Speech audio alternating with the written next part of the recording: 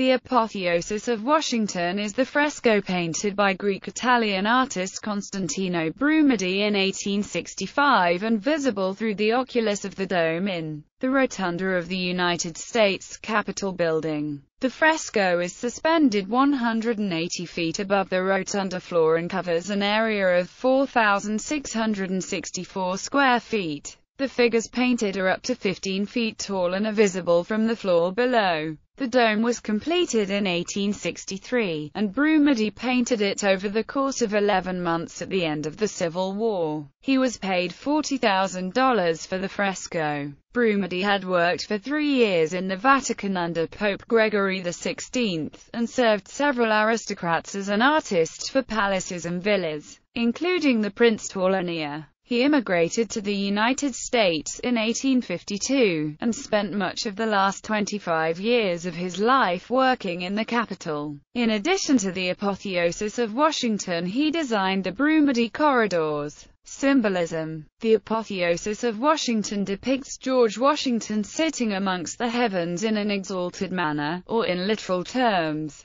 ascending and becoming a god. Washington, the first U.S. President and Commander-in-Chief of the Continental Army during the American Revolutionary War, is allegorically represented, surrounded by figures from classical mythology. Washington is draped in purple, a royal color, with a rainbow arch at his feet, flanked by the goddess Victoria to his left and the goddess of liberty to his right. Liberty wears a red Phrygian cap, symbolizing emancipation, from a Roman tradition where sons leaving the home in, or slaves being emancipated would be given a red cap. She holds a fasces in her right hand and an open book in the other, forming a circle between liberty and victory are 13 maidens, each with the star above her head, representing the original 13 colonies. Upside down above Washington is the banner E pluribus unum, meaning, out of many, one. From directly below Washington in the center and moving clockwise, war, science, marine, commerce, mechanics, and agriculture. The perimeter scenes are not fully visible from the floor of the Capitol.